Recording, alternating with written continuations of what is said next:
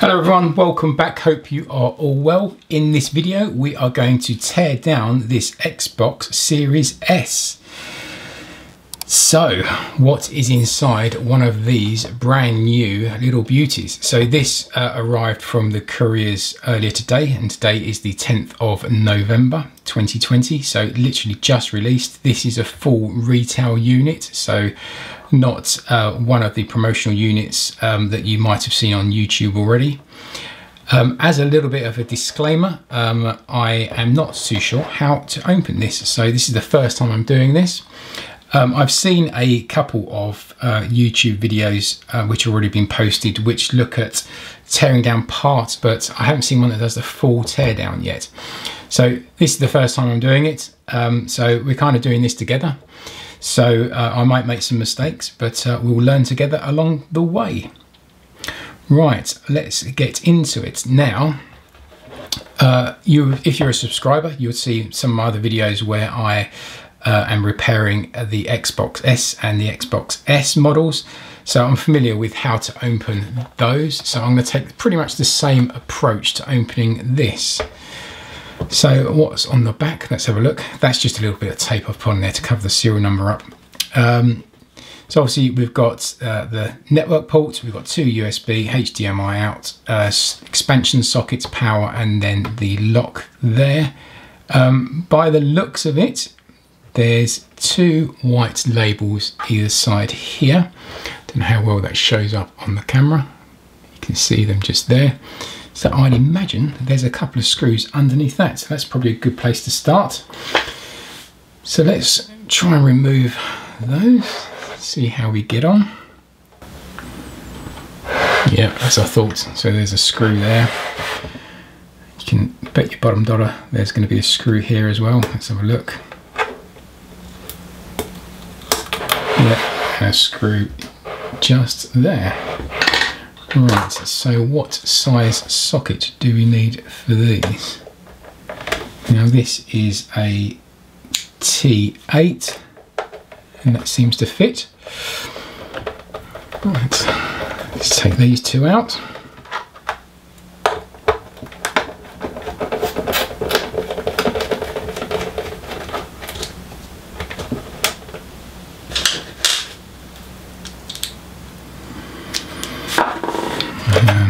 Oh, there you go, that was easy enough. So that just slides backwards and then comes off. And then very similar to the old Xbox S, we've got some green screws, we've got some silver screws, and we've got some black screws.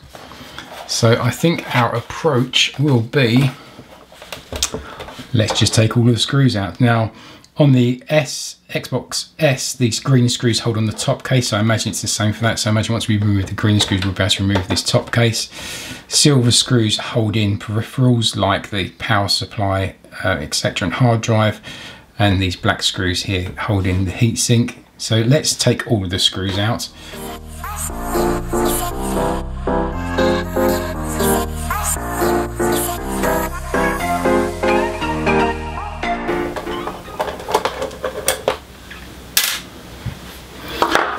Okay, so that's all of the screws out. Now let's flip it around and see how this casing comes off. Now the old one, the old S I should say, used to pull out from the back. I wonder if this is the same. Not sure. Yeah, it looks to be. So you're kind of just leaving the top casing off gently, giving it a bit of a wiggle and pushing it forward. Let's see if that works.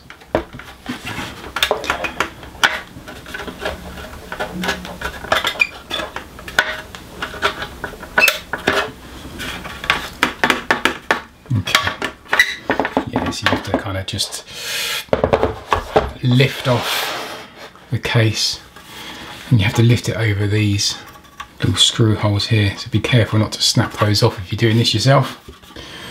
Right, what have we got so far? So at the front here we have got the USB port and Wi-Fi card by the looks of it, and there is also the bind button there. On this side here, we've got the power button, little LED for the power light. Let's just zoom in a little bit so you can see this in a little bit more detail. So it's the power button, power board I should say, with the power button on it. And then this side, obviously you've got some Wi-Fi going on here, bind button and USB. And then to the side, just here, the Wi-Fi card as well. So I imagine that's for your network and that's probably for your controller Wi-Fi. Okay. So let's take those off.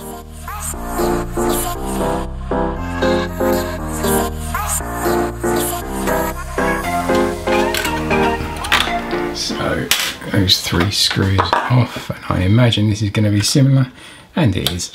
It just pulls off with a push-on connector there. Right, can really feel this top RF shield is loose, so that just literally pops off, so no screws holding that down, and that pops off like so.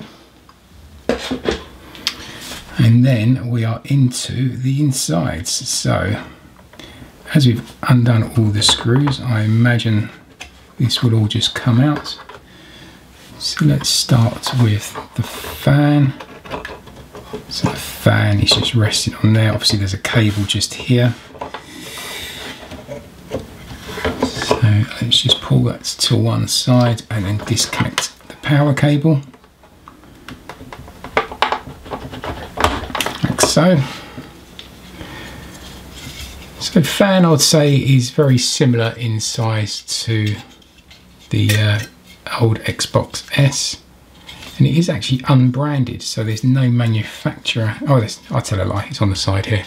So it's a Foxconn fan, PVA 130F12M.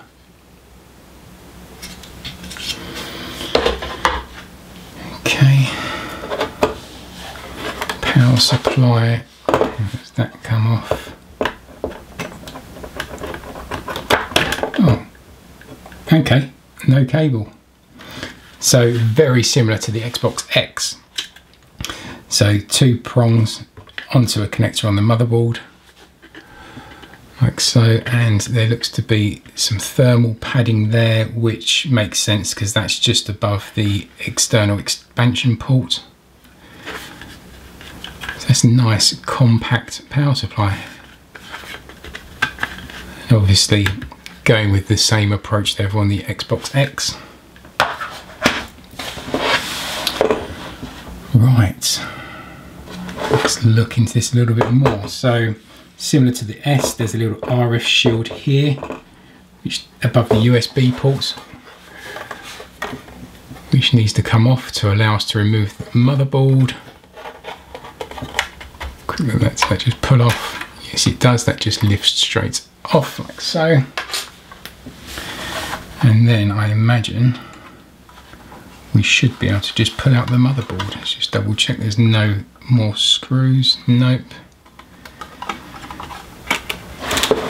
Here it comes.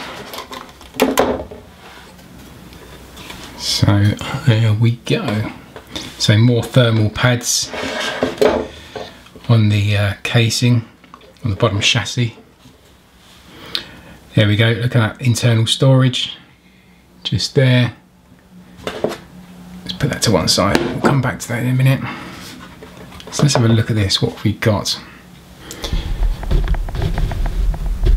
So, let's take a walk around.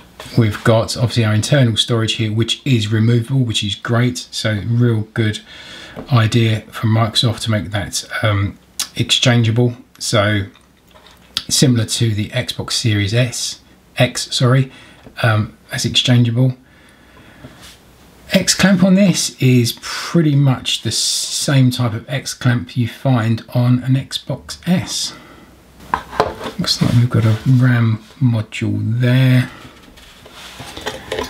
What's on this side that we can see so far? So obviously we've got a south bridge here, which is a M1139994 by the looks of it, from what I can read there. And we've got various power supplies around the board. Let's get this heatsink off and take a further look. Right, if you've seen any other videos on my channel, you'll know the tips I give about removing these X clamps. The main one being just be incredibly careful, because you do risk slipping and then, you know, removing a capacitor off the motherboard.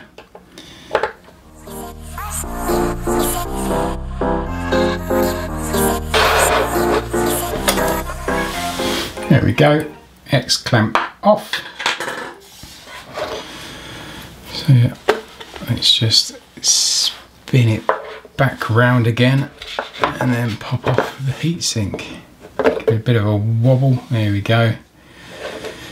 So lots of shielding around there, which is great. And then obviously we've got thermal pads, and they're actually gone with standard thermal paste actually on the APU and heatsink. So on the PlayStation 5 they went with liquid metal, so on this Xbox Series S it's standard thermal paste. Have a look at that in a minute. So let's see what we can find on here. So obviously we've got various power supplies running in.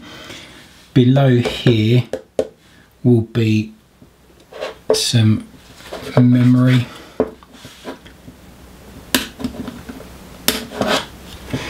Don't know if that's actually soldered down or not. It's RF shield. Let's pop off the RF shield, see what's below that.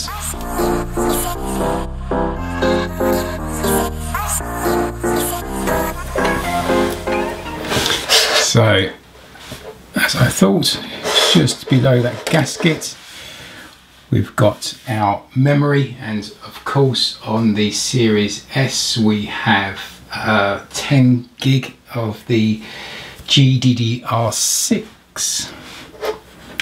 and then some thermal pads to keep it cool. Let's just pull that copper tape off, bend that back into shape later.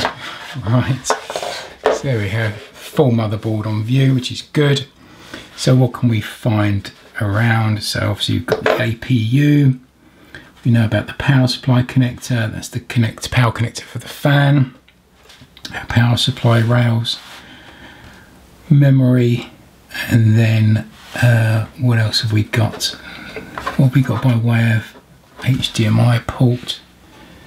So we have got obviously a new HDMI port for the Series S, and quite a lot of it is actually labelled as well. This is actually on the PCB, so there's HDMI, USB, USB, Ether for Ethernet, I imagine. Yeah, Southbridge. On the flip side, another memory module there, and then as I said, the internal 512 PCIe card.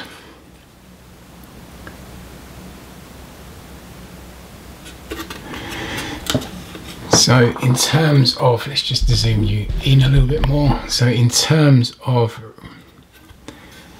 layout, so HDMI port, runs through some filters, runs into a retimer chip just there. I'm presuming it's a retimer chip. Can't actually read. Just get it around the right way.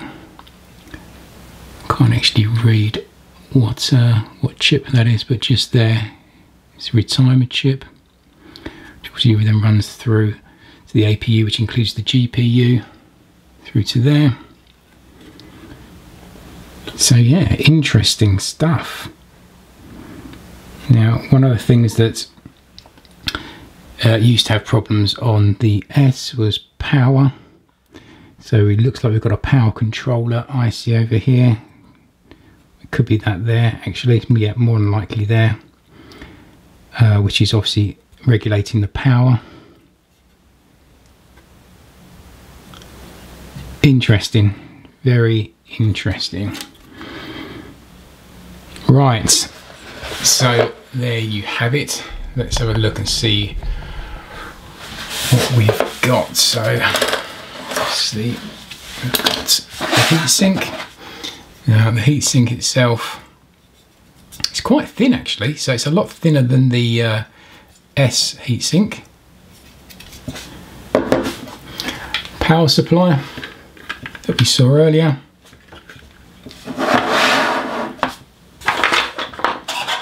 We have got our WAN card. No, sorry, that's the WAN and bind card. We have then got our wireless card. Got a power board, and then obviously it's the chassis and the fan. So thanks very much for watching the video. Hope you enjoyed it. If you did, please consider giving us a thumbs up. That's always very much appreciated. So as I say, just a video to show you the teardown of the Xbox Series S. And just a reminder, this is the retail unit, so this is the exact same thing you would get if you went to the store to buy an Xbox Series S. And it's really just for a bit of fun and education, so you can see exactly what is inside the new console and actually have a closer look at the motherboard. If you like these types of videos, we've also just posted a teardown of the Xbox Series X as well, so I'll put a link in the description to that. But let us know in the comments below, what do you think of the new Xbox Series S? Do you like it? Do you think it's worth it? Is it good value for money? Let us know in the comments below. Anyhow, thanks very much for watching. Really appreciate your view. Take care of yourselves. Bye bye for now.